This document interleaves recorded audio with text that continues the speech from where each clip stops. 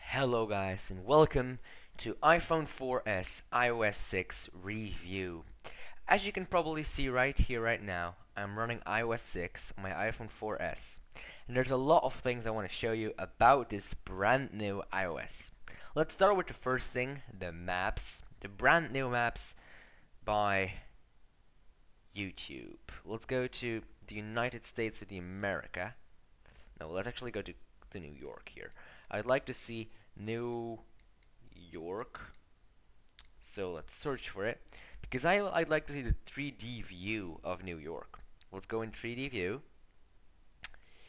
Let's zoom in a bit, not zoom a bin.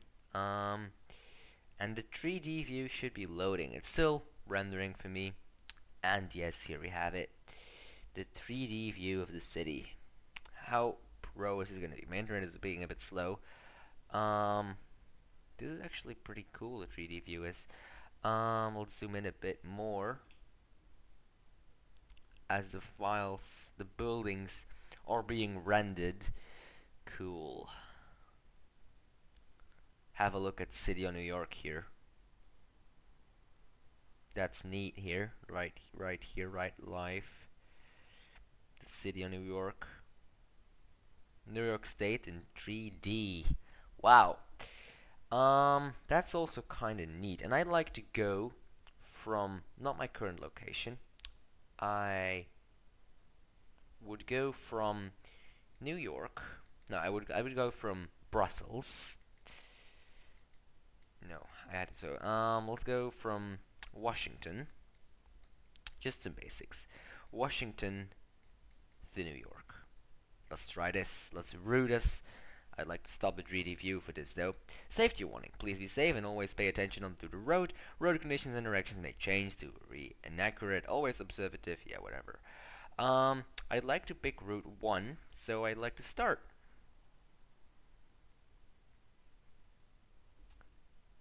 Okay, so we start right here. We can actually go into 3D view to do this. And yeah, here we go. So we can actually go through the things.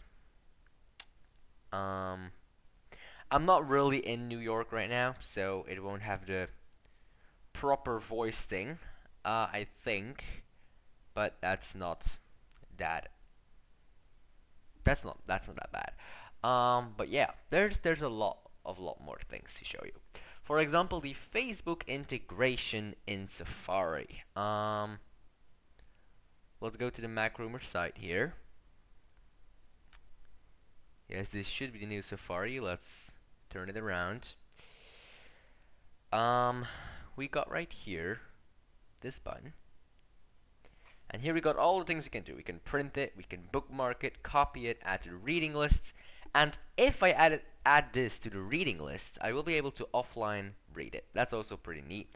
You can Facebook, Twitter, message, or mail this. What we also have, but I don't think I implemented this yet, is the iCloud interneting, but that's not, well, well, yeah, I can't show it right now because I don't have this enabled, but you also have this, so go ahead and use it. We also got Passbook, basically boarding passes, tickets, store cards, and coupons you can add right here.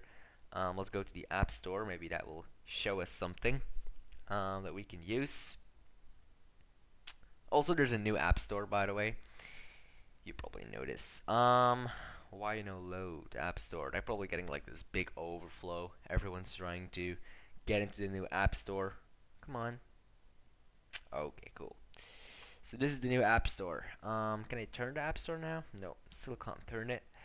Cool. So this is the App Store. That's my email address. You saw right there. I think it doesn't matter too much. This is still in Dutch though, which it shouldn't be. Anyway, so this is the new App Store. Kinda neat. There's also a brand new iTunes too. It's loading the iTunes for us right now, right here. There's a whole new music iTunes store. Also pretty neat. Yeah, that's basically it for the App Store. There's also a new iBook and Newsstands, but well, do I have this installed? Probably don't. Let's go to the Newsstand store and show you this. Yep, new Newsstand store too. Cool. You also got FaceTiming over 3G now, and not only over Wi-Fi, but that's not really something I can show you right here. There's also the phone. If someone calls to you, you can answer, reply with a message, or remind later. Cool. The mail system is also been improved. You got a VIP box where you can put your VIP mail. You can mail photos and videos a lot easier. Then, as I already showed you, there's Safari with its iCloud tabs, offline reading list. Basically, if you add pages to the offline, or for example, you add a specific page to the offline reading list, and whenever you're not connected to the internet, you will be able to read that page. So that's also really, really cool. There's also the accessibility. I think I can show you that in the settings right here. Oh, settings. There is this little small button somewhere, privacy. This is also a part of it, I think. Applications have, yeah. So basically you have to give access to applications to use each of these specific things, and then you can set your privacy settings. You can also put your do not disturb totally on, and that way you won't be disturbed by anyone if they try to call you. Also kinda neat. What do we have more in here? We have maps settings, normal, loud, kilometer, miles, always English, and the label sizes. That's kinda cool, kinda neat. All my program settings here. To show you, I am actually on iOS 6 right now. Oh, yeah, you can't see these numbers. Fuck you. Oh man, I'm gonna have to edit this part out. Bad idea. I'm on iOS 6, so it doesn't matter. So yeah, what do we have more? The accessibility. How do you do this? Like this somewhere? No. Yeah, you can basically have guided access in programs. For example, if I go to Temple Run, let's go to Temple Run. Temple Run. Then I can actually select. I'm gonna have to lower this volume a bit. I can. Don't ask me how, but I can do a special trick with this. Yeah, that will open Siri. Come on, no, come on. Oh man. Yeah. So there's guided access. You can actually make sure that your children, if they're playing on their iPad, that they can't leave their coloring applications. That's also kind of cool. I showed you most of this. Basically, I showed you most of the things, but there's also something new with the camera, which we should also check this out. You won't see that much right now, only my screen, but you have the panorama photo thing, the options probably. Panorama. And basically what the panorama allows you to do, you can move your iPhone whenever you're taking photos, and that way you will basically have this big panorama picture. For example, if you're on top of the Eiffel Tower and you want to take this big panorama picture of a big part of Paris, you can just say, okay, panorama, and then you will be able to do stuff like that. So that's also pretty neat, pretty cool. Let's go out of the camera here and check what I missed.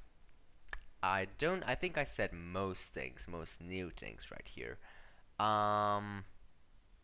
Yeah, I said most of the things.